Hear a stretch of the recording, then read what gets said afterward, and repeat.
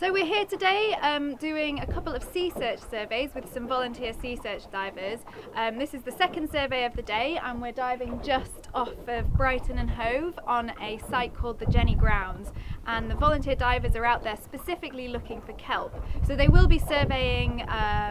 the habitat and other species of everything that they can find, but specifically looking for kelp, what species are there and where. So the Seasearch divers are collecting the data for us so that we can gather a baseline of data to show us where in Sussex we are finding kelp, because since the recent trawling exclusion bylaw was put into place in March 2021, we're hoping to see the kelp naturally regenerate, and this site is within that area where trawling is now excluded. We're also collecting some water samples today so that we can do some eDNA analysis, and this will hopefully show us the broad range of species that we find in our waters in Sussex.